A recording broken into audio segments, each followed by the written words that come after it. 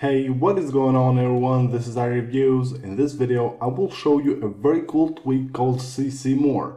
This tweak will add some cool features to the control center of your device. You can see right here, if I launch the control center, all I have to do is just swipe like this and it will take me to the timer. Here you can use the timer on your control center. You can also swipe once more and you will have the calculator on your control center. Swipe once again, you have the camera, you can take pictures from your control center, and also you will have the notes right here. You can go ahead and edit any of your notes. You can write a new note directly from the control center of your device. Now if you go to the settings of this tweak, here you have an enable button to enable or disable this tweak.